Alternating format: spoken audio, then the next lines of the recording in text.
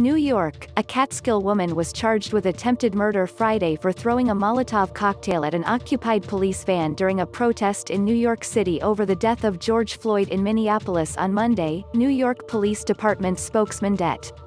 Brian Magoolaghan said Saturday. The woman's younger sister, also from Catskill, faces lesser charges in connection with the protest, Magoolaghan said. Samantha Shader, 27, of West Main Street was charged with 4 counts of attempted murder and assault, 1 count of attempted arson, criminal possession of a weapon and reckless endangerment, Magoolaghan said.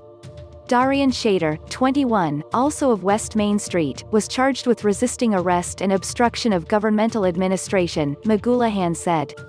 At about 10:36 p.m., officers spotted Samantha Shader at the intersection of Eastern Parkway and Washington Avenue in Brooklyn's 71st precinct, holding a bottle with a rag in it, Magoolaghan said. Samantha Shader then lit the rag and threw the bottle at a marked police van with 4 officers inside, Magoolaghan said. The bottle shattered a window but did not explode on impact, Magoolaghan said. The 4 officers, who were not injured, were able to get out of the van before the firebomb exploded and van burst into flames, Magoolaghan said. Samantha Shader then attempted to flee the scene, and a foot chase ensued, Magoolaghan said. As police attempted to take Samantha Shader into custody, her sister, Darian Shader physically attempted to stop officers from making an arrest by jumping on one of them and biting him on the leg, Magoolaghan said.